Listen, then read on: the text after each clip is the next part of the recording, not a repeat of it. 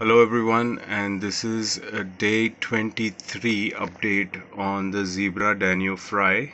As you can see, some of them are become really big in terms of the size and shape. They look almost like fish now, and we find a little bit of small tiny ones as well, like you can see here, um, right there. So overall they're doing quite well. I had a little bit of mortality, like about 10 fish from the last update, but those were mostly the ones which were weak and could not survive. Still, we have over 100 to 120 fry approximately. I don't know, I've not counted it still. I'm running the same sponge filter, and I siphon out the bottom. I can't do it very effectively because as you can still see, the fry are pretty small.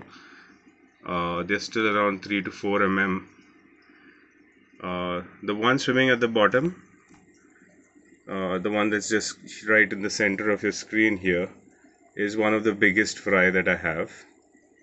The others are almost, there are some of those sizes as well, slightly smaller sizes, and some which are extremely small, like I said.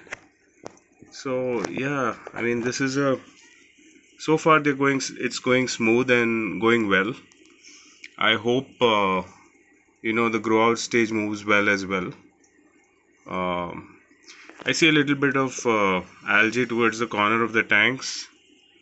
Not a huge concern. I change this water out, I think I do a 50 to 60% water change every 3 days now. And so far so good.